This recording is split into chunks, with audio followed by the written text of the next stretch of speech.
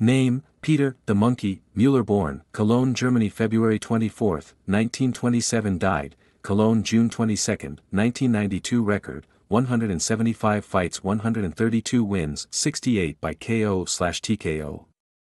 26 losses, 17 by KO/TKO, 14 draws, 3 no decisions division, middleweight/super welterweight stance, Orthodox titles, German middleweight.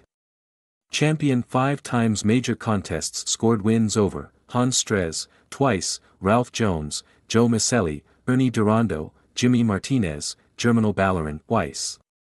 Michel Diouf, Phil Moyer, Randy Sandy, Johnny Halafihai, Joey Giardello, Hans Wallers, twice, lost to, Hans Stretz, 3 times, Gene Fulmer. Carmen Basilio, Joey Giardello, Vince Martinez, Jimmy Martinez, Charles Humes. Gustav Scholz, twice, Alex Buxton, Hans Wallers, Laszlo Papp, 3 times. Bruno Vicentin, Dick Tiger, Jupp Ells. Drew with, Hans Stretz, past/future holder of a version of a world title. Unsuccessful challenger for a version of a world title. Peter Mueller story. One sensational knockout can turn a fighter into a star name. That's what happened to German middleweight Peter Mueller. It was June 7, 1952 and Mueller was fighting Hans Stretz for the 4th time. Stretz was 2-1 ahead in their series with Mueller disqualified for hitting Stretz when he was down in their last fight. Mueller was only 54 and was giving away lots of height to Stretz, so had to get inside if he was to win.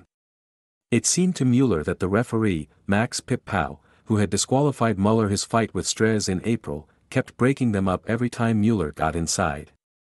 When Pip Pau broke them again, Mueller turned and knocked Pip Pau down and out with a right hook, with Pip Pau flat on the canvas.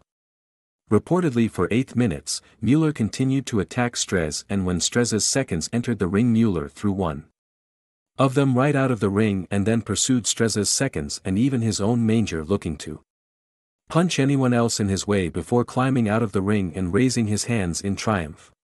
That report of his KO of the referee did the equivalent of going viral today. Mueller was famous for the wrong reasons. He was disqualified and banned for life and sent to a psychiatric facility. 10 months later the ban was overturned on a technicality and he was given a clearance by the psychiatric facility and continued his career. Mueller came from a very disadvantaged family, and it was said that when he was supposed to sign his first professional boxing contracts, he could not yet write his name. He was illiterate. His career and life were both chaotic. When Mueller applied for a professional license in 1947, he was refused due to a suspended sentence for stealing. He was eventually given a license as Mueller pleaded convincingly that the goods he had been stealing were not for his own benefit, but was for many of the German citizens left destitute by the Second World War. He had some success in his early career, being 24-3-5. 1 ND before being knocked out in 2 rounds for the German title in July 1949. He then put together a good run, losing just once in his next 46 fights and knocking out Stretz in 3 rounds to win the German title. In April 1952 he lost the title to Stretz after being disqualified, and he lost again to Stretz by disqualification in the madness of June 1952 described above. His notoriety helped him get a series of fights in America. In a crazy schedule, he fought Gene Fulmer on November 15, 1954, then Ralph Tiger Jones 19 days later, Joe Miceli 7 days after the Jones fight, Ernie Durando 17 days after Miceli, and Carmen Basilio on January 21, 1955, making 5 10-round fights in 67 days, beating Jones, Miceli, and Durando and losing to Fulmer and Basilio.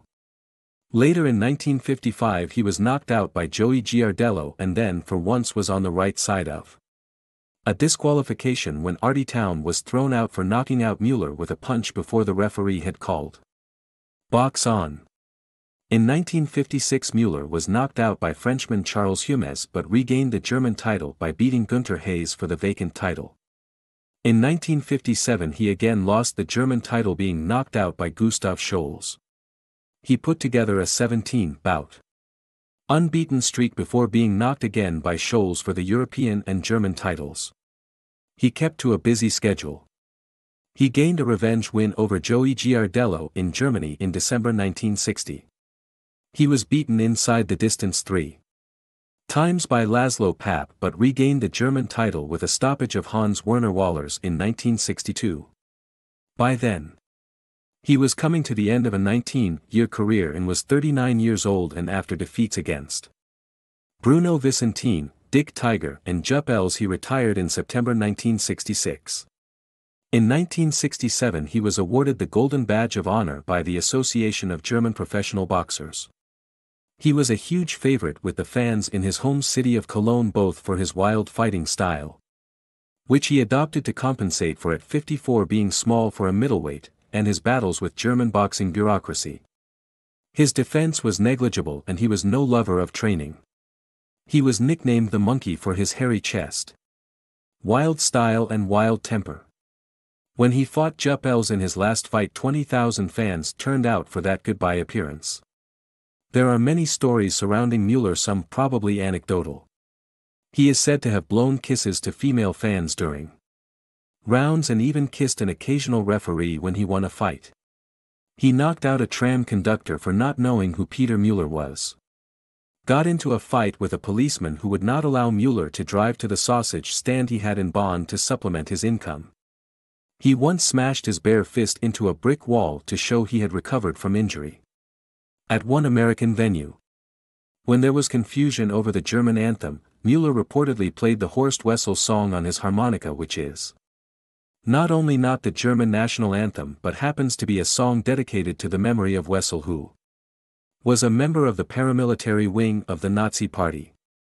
He was ejected from a Bavarian holiday resort for allegedly harassing women and banned for 3 months after a racial slur against a Jewish promoter in Cologne.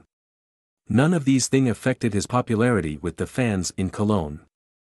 He was a guarantee of full houses not just in Cologne but throughout Germany, so many of his misdemeanors were overlooked, and ironically he was sometimes a guest referee at exhibition fights, poacher turned gamekeeper.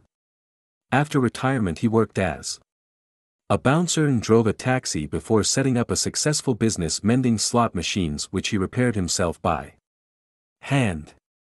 He was also in great demand each year as a guest speaker at events during the carnival season in Germany, and even had a shot at being a pop singer with a popular cult band.